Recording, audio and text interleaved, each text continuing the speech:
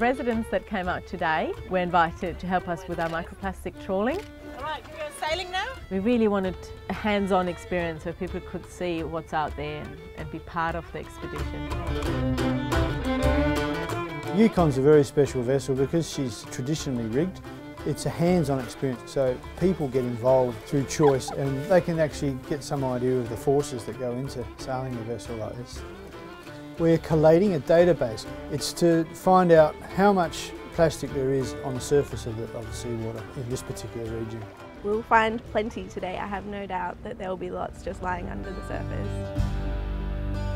We use a really fine mesh Newton net that we trawl on the side of the boat for an hour at a time, and when we retrieved that, we found all sorts of things. Saw lots of little bits of plastic film and plastic bags. Do you recognise anything in this one? So that looks like a straw wrapper. Yep. You know that it's in existence, but to actually see it firsthand and what's just under the surface is what surprised me the most. What happens when we finish with a product, and often we do use plastic in disposable items, is that it never breaks down, it never becomes food. So it'll always be plastic, just much smaller.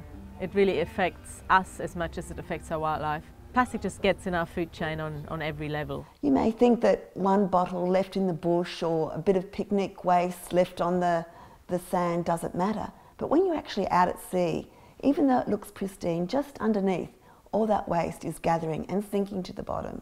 So actually seeing the effect has a lot of impact on people.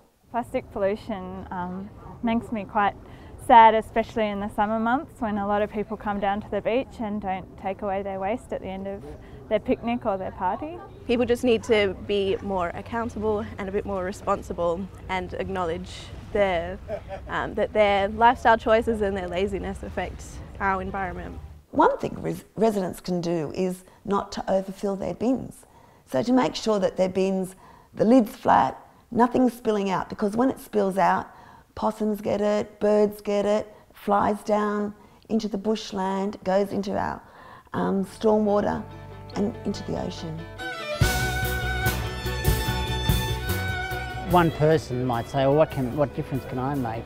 But the point is, you've got to make a start, and if one person leads the way, then other people are sure to follow. So if we don't do anything, it's our grandchildren who are going to suffer.